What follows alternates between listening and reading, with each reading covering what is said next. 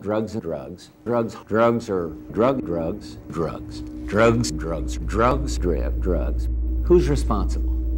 Let me tell you straight out. You, the American people. We need more prisons, more jails, more courts, more prosecutors. So tonight I'm requesting altogether an almost $1.5 billion increase in drug-related federal spending on law enforcement. And I'm proposing something else.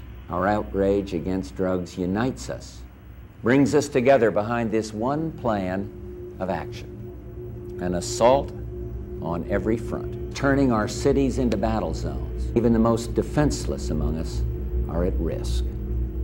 Everyone who uses drugs, everyone who sells drugs will be caught, and when you're caught, you will be prosecuted, and once you're convicted, you will do time. Caught, prosecuted, punished. I'm also proposing that we enlarge our criminal justice system across the board, at the local, state, and federal levels alike. No one among us is out of harm's way.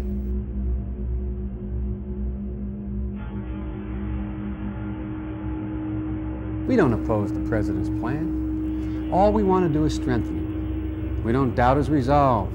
All we want to do is stiffen it. The trouble is that the President's proposals are not big enough to deal with the problem. Quite frankly, the President's plan's not tough enough, bold enough, or imaginative enough to meet the crisis at hand.